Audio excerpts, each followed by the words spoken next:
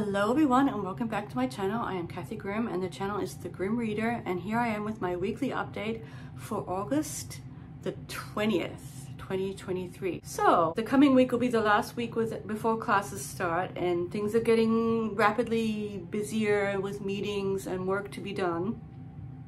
And my sort of underlying anxiety has been there.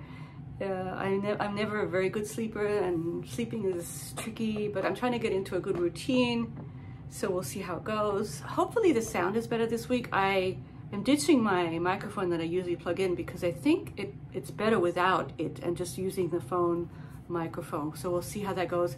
Sometimes what happens is I think I leave it too low when I'm editing. We'll see. Hopefully you can hear me. I still am going ahead with Little Dorrit, and I'm almost done. I'll be done by next week. And let me give you as I have been reading impressions, mainly listening and sometimes dipping into the text here. So recently I have, over the past couple of years or so, I read David Copperfield and Bleak House. Read, I mean mainly listened, and also dipped into. I do that. I read and I sometimes look at the text. And I'm trying to think which ones I'd read before that. Christmas Carol for sure, a couple of times. I distinctly remember trying earlier to listen to Oliver Twist and being thrown off by the darkness of Oliver Twist, especially in the beginning. The birth of Oliver is just kind of harsh. And also, I have a deep emotional connection to the movie that came out based on the Broadway, oh no, not Broadway, the British musical version, Lionel Reed, I think. It was the first movie I went to in Australia as a 6-year-old. This is how weirdly specific my memory gets. I remember the kind of ice cream I got in the break, because it was a weird ice cream, because it came in a sort of plastic ball, and you would scoop it out. And I remember that. And I also remember completely being utterly enthralled with the whole movie and the songs. I could sing the whole repertoire of Oliver. Don't worry, I will not do that. Consider yourself at home. I just loved it so much. To this day, I love it. Food, glorious food. And then, I mean, the Nancy narrative and the songs. Oh my gosh. And what's his name? Oliver Reed as Bill Sikes with the dog. I mean, it's kind of eclipsed wanting to listen to the novel or read the novel, which is weird. Anyway, back to Little Dorrit. So of the three, I think it's gonna come in third, because I really did love, there are aspects of Copperfield that are kind of like eye-rolly, side-eye, specifically the portrayal of his beloved. But there are other aspects of Copperfield that were just fantastic, like the growing up and him walking to see where he finds his, getting away from the awful family. And also the narration. I think with Dickens, I have to like the narrator. And it's not that I don't like this narrator, but the thing that I'm enjoying slightly less than the other is basically everything. So I think the plot, it's not as enthralling as the others. I'm just not that into the whole secretive stuff with the mother. She's so strange. So in terms of characterizations, what I would say my experience of Little Dorrit is that I'm peering my notes here, the extremeness of the characters. So either they're extremely cold and unfeeling, or they're like Little Dorrit and like completely good, and there's no in between, and it's not really fleshed out. And it's hard to like someone like Arthur completely because he's so bland, and I mean for reasons, and she's so. If you compare them all to someone like David Copperfield, who just is a complete person, or just, you know, just in terms of what I remember, a bit much, but it's still good, and I want to get through it and see what happens at the end. I just still to this day, I cannot imagine. I was surprised how much I like Bleak House. I like the stuff with the Chancery more than I like the stuff with the Marshalsea. So, but it's going really well, and I'll finish it probably this week, pretty soon, maybe even in the next couple of days. Moving on to Mustard and Margarita, which I'll put a picture up here, or of my cat book, which it's not here. I don't have it right here. I'm not going to say that much about it this week because we're in the final stretches, and I'm going to save my final comments until next week. And this is my buddy read with Sarah from Hardcover Hearts. It's going swimmingly. It's probably one of my favorite buddy reads that I've had. I haven't had that many. Doing really well, and we're having great conversations about everything. And the only thing I'll say about Master and Margarita, it's the kind of book that is, as I wrote here in my notes, it's a momentous and thought-provoking read, and it's very interlayered. There's a lot of different layers in there, all kind of speaking to each other, the different narratives and just what he was doing with this novel that he wrote from 1928 to 1940. And it's great. It's canonical world literature for a reason. That's all I have to say about Master and Margarita. And yeah, I'll be finished with it very soon. Which brings us to my weird little haul, as I wrote here. A weird little haul of mainly nonfiction, and it includes a book that I am willing to send someone because I did the thing that sometimes booktubers do. I ordered a book, it's secondhand, so, you know, that I already own. And it's in exactly the same copy. And when I get to that, I'll just let you know that. So I'm kind of thinking not many people will be interested in wanting this book. But if someone is out there and you're watching, post a comment and say, I would like this book, and we'll get in touch. I'll send it to you. But I'm kind of thinking no one will want it. But if someone does, and then if more than one person, the first person who says that they want it will get it. I'm trying to think what order I should do this in. I think I'll do it just in the order that they're sitting here. So this was mainly nonfiction. Yeah, except for one book, yeah, it is, except for one book, it's nonfiction. The first thing I got was Samuel Pepys's account from his diaries, I'm assuming, of the Great Fire in London, since I'm heading to London. And so all things London are of appeal to me right now. And I wanted to read about this account of the Great Fire. So 17th century, he was born 1633 and he died 1703, and he's mainly known for his diary. Well, that's all he's known for. Anyway, I'm looking forward to reading that. Next one is related to reading Master and Margarita.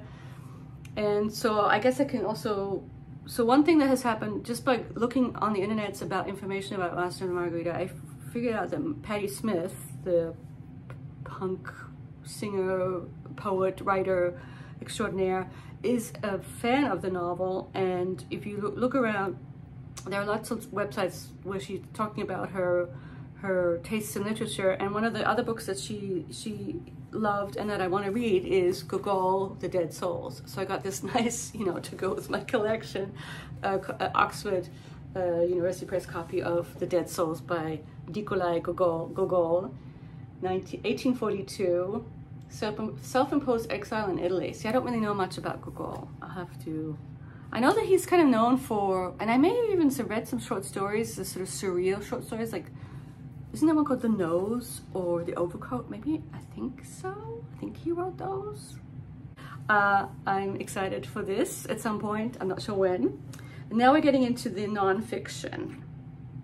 Yes, okay. So these are topics that I'm interested in and books that have been around a lot. I'm always late to the party, don't we know it? And it's sort of through social media and all those things. And the first one is a philosophy professor from Cornell who's written this very sort of, it's been around and it's very sort of topical topic of misogyny called Down Girl by Kate Mann. So Kate Mann's an Australian, but she's an associate professor at Cornell.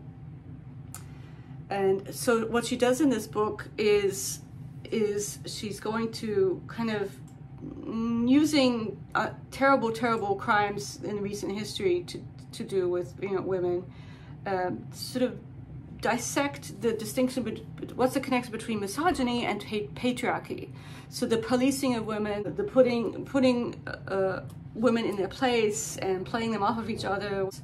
And I'm always shocked in my classes. I mean, when I teach fairy tales, it's a bit of a secret, but not so much. It's basically a gender studies class. And, you know, we talk about the wedding plot and, you know, the marriage. Is marriage ever a good idea? So those kinds of issues come up because it's fairy tales. And if you think of a movie like Little Mermaid, you know, part of your world becomes part of his world. And we have good discussions, and I try and keep it, you know, as open mind as an older feminist can regarding I'm always very, very intrigued about where these young people are coming from and their upbringings, which are oftentimes very different across the spectrum, of course, as always. But we have good discussions, and I want them to sort of think about things in an open-minded way and not get too kind of bogged down in where their own, just realizing, I mean, this is why they're in college, is to realize that the world is bigger than what they grew up in. Anyway, but going back to, I just thought this would be a good time, perhaps sort of heading into Nonfiction November, to really sink my teeth into this work. I'm going to take it easy on myself with these nonfiction works, because I know I have a tendency to get sort of easily bored with them. So I want to sort of honor that by just sort of taking it slow and sort of being okay with them being on my shelf for a long time, and sort of working with my own. With nonfiction, I tend to be less patient than with fiction sometimes. And yeah, this is going to be a hard read, because it's, you know, it's about misogyny, it's about the patriarchy and all those good things. I'm sorry I'm being so vague about it. I'll get back to you when I started and when I've done a little bit more research. But I know that she's going to talk a lot about, I actually did start it, and the first thing, I hope maybe I should do trigger warnings. She's talking about, even in sort of legal documents, the distinction between strangulation and choking. And so choking is when you swallow something and you choke. Strangulation is when someone does something to you from the outside. And how, in terms of court cases, it says here, you can train her not to say strangle, but rather choke, or better yet, grab. So he grabbed me is better than saying I was strangled. He strangled me. So when he boasts of grabbing women's genital, it becomes locker room talk. It's sort of, that's just, you know, it's not serious. It's not serious. And of course it is. It's violence towards women. It's violence. It's sort of a tidbit of what is going to be talked about in this book called Down Girl, The Logic of Misogyny. Moving on into it, so I do have interests in kind of leftist questioning capitalism type stuff. And one person that I came across, so he's no longer with us, was a British academic writer. He actually had and his name is Mark Fisher, and I have two of his books here. And he had a blog connected to the punk rock scene in England. And I came across him a while ago when I was reading V.G. Sebald, and I read V.G. Sebald, and I actually did not finish his book called, was it The Rings of Saturn? The one where he's walking around England. For some reason, maybe I'll come back to him. I was not impressed. I was underimpressed, and he was sort of bugging me the way he was writing. It seems sort of like some people can get away with just meandering and you're sort of with them, like Gerald Murnane, for example. You can write about jockeys and you're there. But with Vega, it seemed like, okay, you're just making yourself sound interesting and I'm not that interested. Your points are not really hitting home with me. And I found a review kind of saying the same thing. I don't even know where it was or who wrote it, but I don't think it was Mark Fisher. But anyway, maybe it was him. And so I got into a whole sort of rabbit hole of British kind of theoreticians and academic people. Some of them are connected to the University of Warwick, and he was one of them. And I found his blog, and it was really interesting. And of course, then it was really sad that he's no longer with us. I've always kind of been interested in his work. So I have these two works from him, Capitalist Realism. But I think that's quite famous within certain circles. It has a blurb by Zizek on the back. And it's from 2014, and just a sentence here on the back. After 1989, capitalism has presented itself as the only realistic political economic system. What effects has this capitalist realism had on work, culture, education, and mental health? Is it possible to imagine an alternative to capitalism that is not some throwback to discredited models of state control? So I think this will be really interesting, not too long. And I kind of want to read his stuff. And then this one's more literary, so it's called or cultural literary stuff, because he sort of writes about literature and movies at the same time, cinema. So it's called The Weird and the Eerie. And what exactly are the weird and the eerie? in this new essay, Mark Fisher argues that some of the most haunting and anomalous fiction of the 20th century belongs to these two modes. And so in the beginning, he even does kind of evoke Freud's famous essay on the uncanny, das Unheimliche. And so, and I think that would be more aligned with the weird.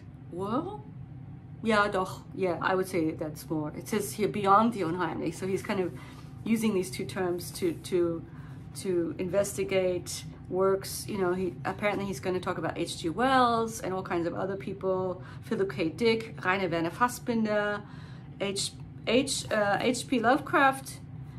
Tell me if I need to read H.P. Lovecraft. I have never read him. And yet I every now and then, actually quite often, usually a male student will be an H.P. Lovecraftian and will, you know, be really into him. And actually almost always a male student. It's just how it's worked out so far. Andrei Kartovsky, Christopher Nolan. Didn't he do Oppenheimer? I think he did. Joan Lindsay, who of course is mainly, well, I know her because of Picnic at Hanging Rock. And Stanley Kubrick. So, oh, David Lynch, of course. Oh, there you go. Okay. So all kinds of kind of an essay about cultural phenomenon, literary and cinematic.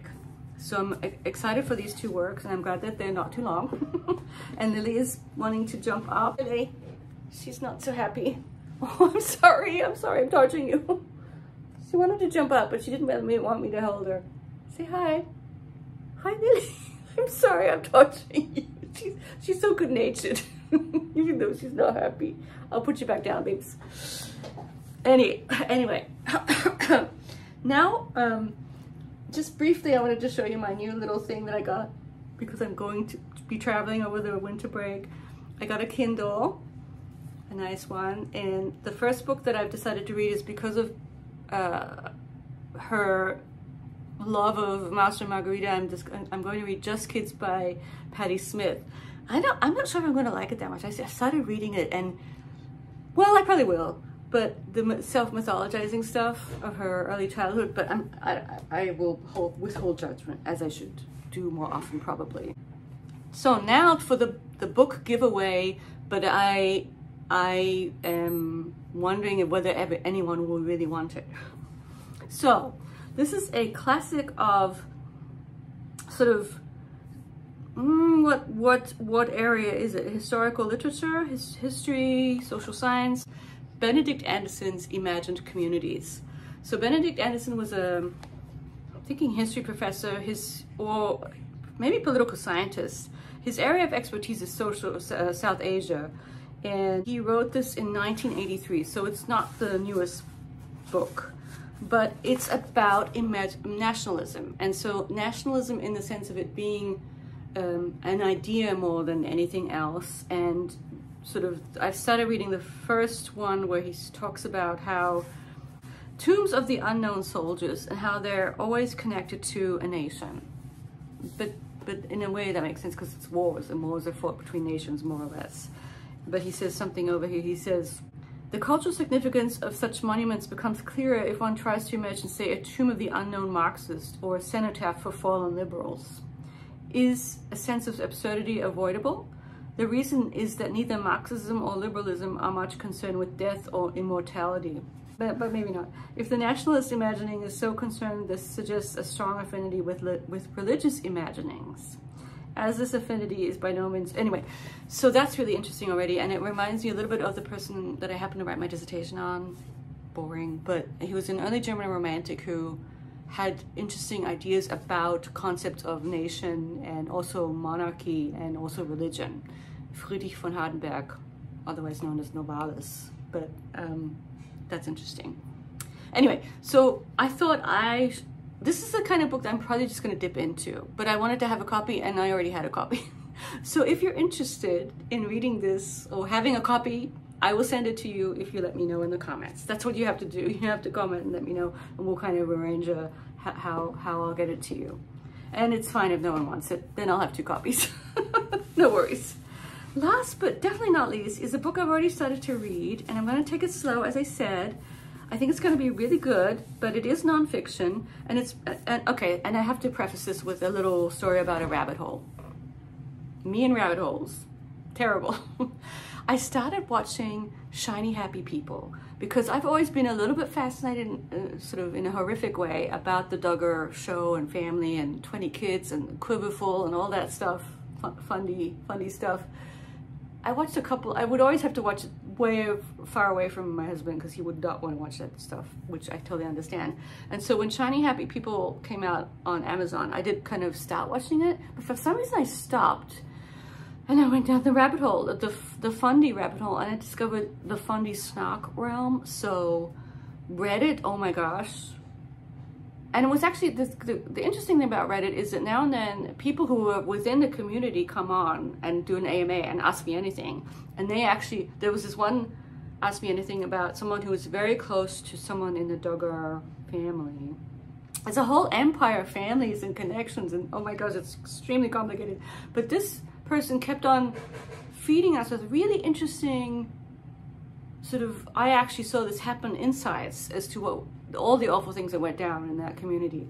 So that was hours of my life I'll never get back. And then I found on YouTube, and she's actually pretty good, and so these are people that appeared, you know, talking heads in the show of Shiny Happy People, and her name is Jen, and she has a channel called Funny Fridays, and she's funny. She's obsessed with them, and she's decided to make her whole thing, her and her husband James, and they take deep dives into all aspects of everything to do with Fundy, and including like a really sad but educational episode about Jim Jones, and she's even done stuff about Aleister Crowley. It's actually quite watchable. She's funny, and she started out as someone who she'll do her makeup while talking about these things, and it's just, that's her thing, that's her spiel, and she's got a big following on the YouTubes. Jen, Fundy Fridays. But I did sort of want to pull back and get myself out of the sort of, because at some point it's just snark and it's not really that educational. It's this obsessive, why am I so interested in these very extreme people and their extreme lives? So what I did was, another person who showed up in the show was Kristin Kobus-Dumez, who wrote this book called Jesus and John Wayne: How White Evangelicals Corrupted Their Faith and Fractured a Nation. And she has card-carrying Calvinist credentials. That's alliteration for you. She went to Dorrit College in Iowa. She got a PhD from Notre Dame, so religious but not Calvinist. And now she's a professor at Calvin University, used to be Calvin College. And so she's definitely within the church. She's very religious. From someone who's not at all religious, I'm completely an outsider. I'm so removed from all of this that I need help, and she's going to help me. And I can already tell, like, the minute this is a very popular book, but she's had to deal with a lot of pushback, of course, from within the circles. And if you look on the YouTubes, it's just so infuriating to see people denigrating what she's done here. She's an associate history professor. She has a PhD. She knows how to do research. She knows how to read and analyze. And these are people who, from my outsider perspective, I can already tell, these are who don't really read. They cherry pick, and they have such strongly preconceived notions. First of all, she's a lady. This lady telling us about Christianity. It's extremely infuriating, to be honest. So don't recommend read her book. And she's, you know, it's a history book, and so there's a lot of footnotes. There's a lot of sort of referencing stuff. And I went back to read the introduction, because I did the bad thing where I jumped to this actual chapters. But the introduction's actually really, really good about, and I'll get into it in more detail. But she's sort of going into, so at a very sort of a superficial level, what she's talking about is how white evangelicals, what does it actually mean to be a white evangelical, who is one, and how it becomes kind of, it's turned into, evangelicalism has turned into evangelical popular culture. And so you can be, and it's as if some of these people don't go to church. They're not really connected to their pastors. You know, she talks about how the pastor can tell you one thing, but if you're sort of immersed in watching a certain news channel and, you know, the media that you consume, and that's all you do, you're going to have ideas about everything are going to be skewed, or at least, you know, influenced. And it's really, really well done, I think. And I'm learning a lot. And then she's going to go into the history of white evangelicalism. And I actually already started it. I'm going to reread it.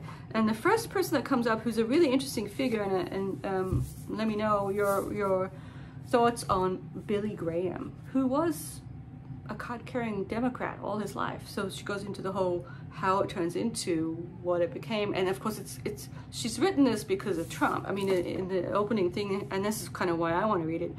How did a libertine who lacks even the most basic knowledge of Christian faith win 81% of the white evangelical vote in 2016?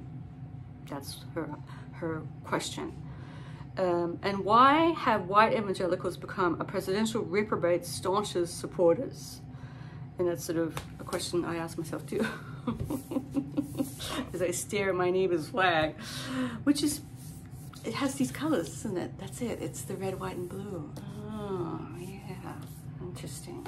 I will slowly work my way through that and give you updates on how things are going. So let me know if you've heard of this. And I also subscribe to her Substack because I think she's doing good work, and I think she's a brave woman.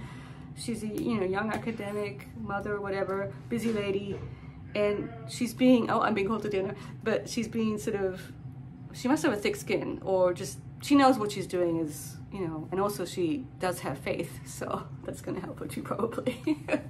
And I think that's it for my update this week. I hope everyone's doing well, and I will give you another update the eve before school starts next Saturday. Thank you all for watching, and comment away, and I'll see you soon. Bye.